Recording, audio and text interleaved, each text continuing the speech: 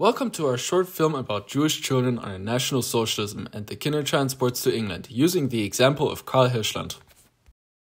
Jewish children under National Socialism. During the National Socialist regime in Germany from 1933 and in Austria after 1938, children of Jewish background faced discrimination and persecution.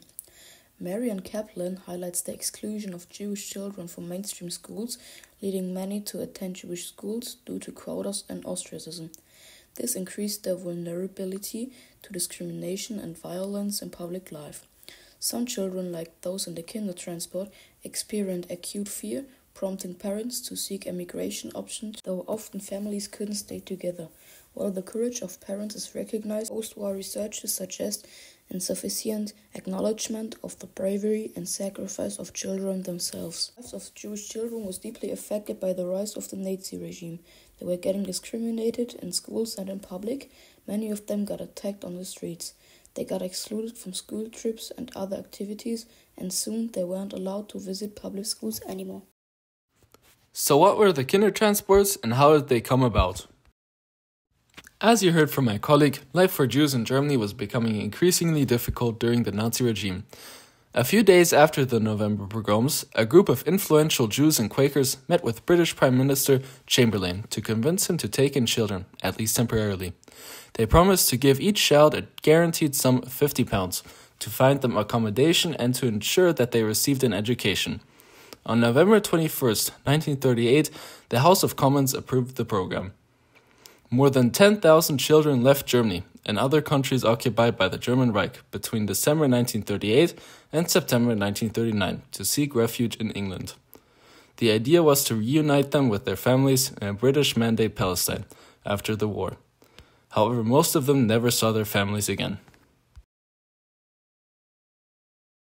One of these 10,000 children was Karl Hirschland. He was the son of a wealthy Jewish banker in Essen. He went to our school in Bredeney, Goetheschule.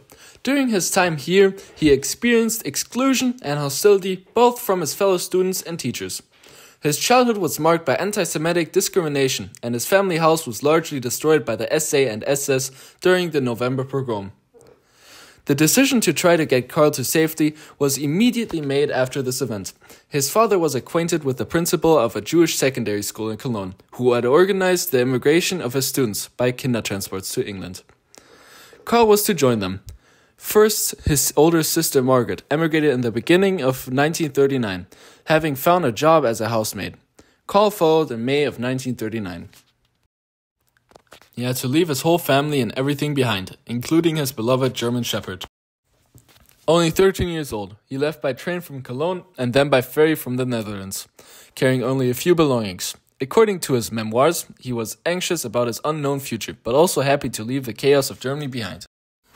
Upon his arrival in England, he was first housed in a youth hostel in Ramsgate. Thanks to financing from his family in the US, he was then able to attend a private school in Midhurst, where he was housed by a teacher and his wife. After finishing school, he joined the British Army and changed his name to Charles Hannam. After the war, he went to study history and became a teacher and lecturer. His remaining family in Essen was deported to Theresienstadt. He never saw them again.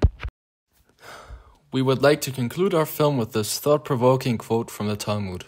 Whoever saves a single soul is considered to have saved the whole world. Thank you for listening.